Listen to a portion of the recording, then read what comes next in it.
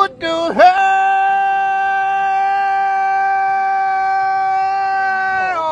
Brother, hold on, man. Hold on, man. Please. Who is that coming off the goddamn pick and roll there, boy? Oh, brother, who's that on the logo? Because Jordan never did that move. How's it going, guys? Welcome to another video with Cap Swag. It's Phil here. This video is going to be a little bit different because it's actually not a product review video. I wanted to share with you guys a personal story and tell you a little bit about how I got ripped off when I was just a young kid. So I was about 12 or 13 and we took a trip to Washington, D.C. with my school, and there was this kiosk in this mall that was selling fitteds, right? And you know, I was a kid, this is way before I was working for Cap Swag, and I was like, yeah, I want a fitted, like why not? So there's a bunch of fitteds. So he was doing a deal, the guy, it was like 2 for 20 bucks or something like that. And I was like, yo, that's so cheap. I gotta get it. I can't say no. So I picked out 2 fitteds, thought nothing of it, paid the guy my 20 bucks and went on my way. And then so anyways, we ended up going home. I rocked it for a few years and thought nothing of it, right? Fast forward, you know, till when I started working for Cap Swag around 7 to 6 years ago, and I pull out these fitteds because I want to wear them to work. And I look at it, and after working in the store for a few months, I started to realize, wait a minute, the details of this are a little bit different from the fitteds that we sell in the store. And so I brought it in and I compared them to the ones that we sell, and I was like, oh my God, I got ripped off. This is fake. It's a fake New Era hat. This guy faked me out. And I was so surprised because it had the New Era logo and everything. And I was like, how the hell was I able to get ripped off like this? Well, believe it or not, and I'm sure you do believe it because you're in the space and you're in the culture if you're watching this video, fakes are a really, really big business for people. People make fakes all the time. So how do you protect yourself from getting ripped off? Well, you've come to the right place. I'm gonna take a 59FIFTY fitted cap and I'm gonna break it down and let you know what I do nowadays with all my experience to make sure that I'm not getting ripped off. I mean, you know, it's kind of tough for me to get ripped off nowadays because I see fitteds all the time. But when a customer comes in the store and shows me the fitted and is like, listen, did I get ripped off? Is this legit? What do you think? Or I get a DM, someone sends me some pictures. Do you think this is legit? This is gonna be a step-by-step guide to making sure that you're fitted as legit as possible and you don't get ripped off. So without further ado, let's dive right in.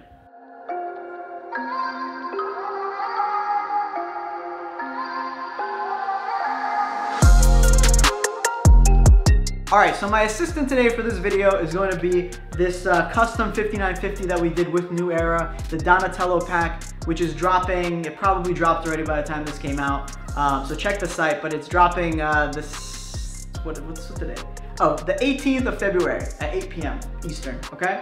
But so let me take you through a couple things. So first things first, the sticker. This is probably the most easy part for somebody to fake, but at the same time, it's not as easy as you think because the sticker is pretty specific. So first thing I look at if I'm buying a fitted, right, from a store, you want to look at the sticker, and the reason for that is the sticker includes some things that you should see. So first of all, the New Era logo, and then the description of the silhouette. So if you're buying like not a fitted, it'll say something different here.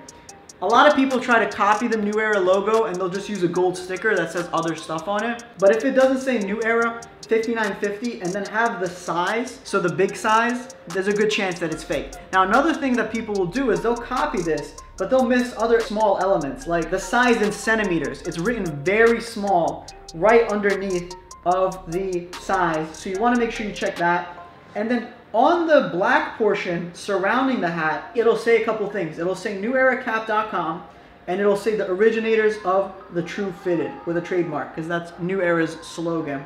So you'll see that kind of wrapping around. So you want to make sure all of that is there first and foremost. That's the easiest way to check. Now, next up, the New Era flag on the wearer's left, okay? So like I said in my story, the fitted that I bought accidentally and got ripped off, it actually did have a New Era flag. But the way you can really tell is what the New Era flag looks like. If you have a fitted like this, you can measure the dimensions of your existing ones and make sure that it checks up, but they're very, very specific when they're making these. So the size of this should basically always match up. I wanna say it's about 1 inch by 1/2 inch, roughly speaking. And the other thing that's a little bit tough if you don't really have a lot of industry experience is the style of stitch. So the way that New Era embroiders these is with a satin stitch, and what that means is the needle jumps from location to location to basically make a column. I'll put a picture of a column stitch right here so you can see what that looks like. I've seen some fakes use something called a complex fill, which is basically instead of the needle jumping, it just stitches in a line. And I'll put an image of a complex fill right here so you can see what that looks like. But that's really the main thing. Now, there's different types of New Era side logos depending on what like age the hat is. You can have like vintage ones or newer ones. I'll put all the different variations right here as well. Nowadays, it's more common to see a single color stitch, but you can see a 2-color. So just because it's 2-color doesn't mean it's fake. It might just be a different year. And the other thing too is the placement. The placement is always about 1/2 inch from this seam right here. This little stitch right here. It's very, very exact. I've seen people come into the store with fake hats and I didn't have the nerve to like break their hearts, you know what I'm saying? But the New Era flag will be not positioned correctly, or it'll be too big, or the type of stitches that they use will be different. It's very, very, very obvious. I'll tell you that. Once you kind of get used to what this looks like, you can spot it pretty quick. All right, moving on. On the back here, so the Cooperstown logo is also kind of a dead giveaway, the quality of the embroidery on the Cooperstown logo. Now, there are variations. Sometimes the Cooperstown logo will be 3D. Sometimes the hat will be flat and it'll still be a real hat. Here, I got one right here. This is obviously an authentic New Era 5950, but it's a retro crown edition, so it doesn't have anything on the back. So it's not always a guarantee, but a lot of times, if it's not like a special edition, right? If it's a generic, like a standard 5950, it's not a retro crown, it's not one of the different like types, you'll see like whatever, obviously depends if it's like baseball or not, but if it's baseball, you'll see the league on the back, and traditionally you'll see the league on the back of whatever it is. If it's NFL or if it's NBA, you'll see the league logo on the back. Now, in the case with MLB, you have the Cooperstown one, which is more rectangular, and then you have the Batterman for the current MLB. So I'll put that right here so you can see what that looks like. So it depends, right? A lot of times, if it's puffed out like this and it's nice and clean, it's legit, all right? If it's flat, you need to use a little bit more scrutiny with the internals, and I'm gonna go through that in a second. All right, now on the wearer's right, it might have a side patch, it might not. Sometimes they'll put side patches to make you think it's legit, but it's a little bit tougher to tell. The best way to know, again, is the lower the placement, the more chance it is of being legitimate, because it's tougher to embroider this like this after the hat is manufactured, which is what a lot of these fake people who are doing bootlegs do. They'll get a blank, maybe not a blank 5950, they'll probably just get a blank generic fitted, and they'll embroider the team logo on the front, they'll embroider the New Era logo on the side, maybe they'll even embroider the MLB logo on the back. They're gonna go to all that trouble.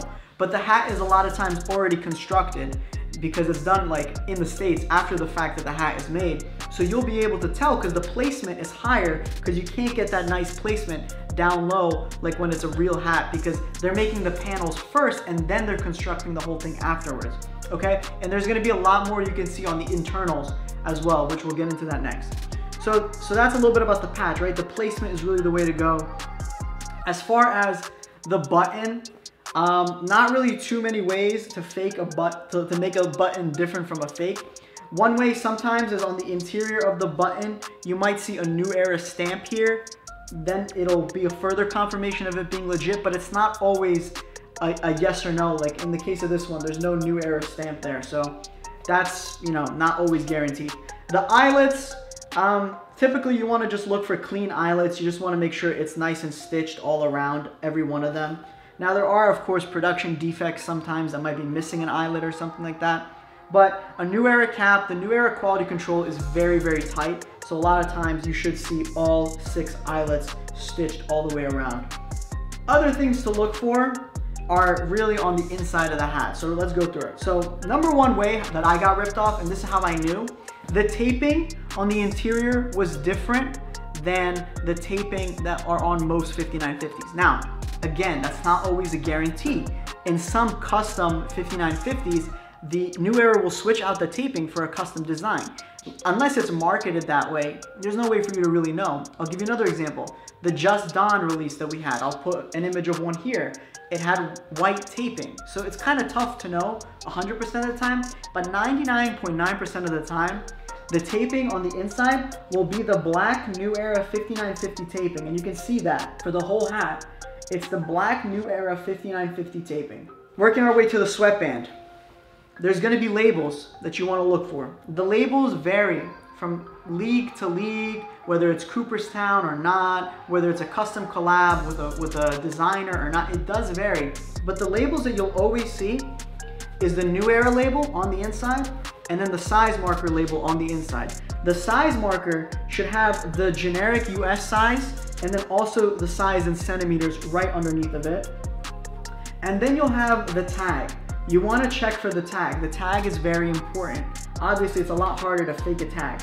So the tag is typically attached to the New Era label, but it's on the underside of the sweatband.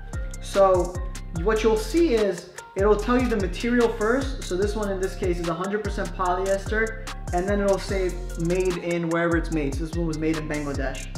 So you'll have it in Spanish, and then you'll have it in French, and then you'll have it in English. And then you'll have 2 identification numbers here as well.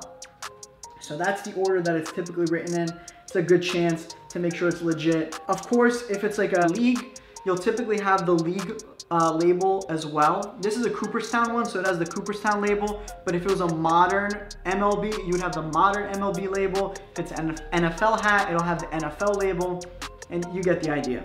Sweatband color can vary, so just because you don't get a black sweatband doesn't mean it's a fake. You do have white sweatbands, you do have custom printed sweatbands. It all depends on the hat. But let me show you one thing about the embroidery that also helps. So inside here, you can see the Buckram, which is the word for this material that actually gives the hat structure. If you notice, it doesn't have any stitches coming through it. Look at the side patch. You see the side patch, it's coming through on the other side. The Buckram, even though there's a logo here, it doesn't have anything coming through. That's another indication of a legitimate New Era product. Because if somebody stitched this hat after the fact, after the hat was made, you would see the stitches coming in through the back. But in this case, this was embroidered first and then the Buckram material was applied and then the hat was formed to give it the structure. So in this case, you don't see that. The undervisor can be pretty much any color. It all depends on what it is. But other than that, those are the main ways to tell. So let's just list them off one more time and we'll have a little list right here, a little checklist so you can check your hats moving forward. Step 1, check the sticker. Step 2, check the New Era flag and the styling. Step 3, check the placement and the styling of the back logo and the patch if there is one. Step 4, check the taping. Step 5, check the labels. Step 6, check the back of the front logo. If all of that checks out, then you have a 99.99% chance that your hat is legit. So I hope that helped, guys. That's a question that I get a lot. That's the best way to check if your hat is legit. And of course, the more New Era hats you own, the more you collect, the more you'll be able to see the differences between legitimate New Era 5950s and the bootlegs. So guys, I hope this helped. If you like this video and you want to see more breakdown videos like this, something different from the product reviews that I do, make sure to leave a thumbs up. If you want to see more videos like this, please subscribe, hit the bell notification. Leave me a comment down below. Let me know if you think I missed anything. I know some of my diehard fitted collectors probably saw something that I didn't, so please let me know. And of course, if you guys want to find out about all our newest drops and all the new products that are coming in, make sure to follow us on Instagram. It's @CapSwagUSA, or subscribe to our email list by visiting the website and typing in your email. That's a good way to do that too. So guys, thanks for making it to the end of the video, and I'll see you in the next one.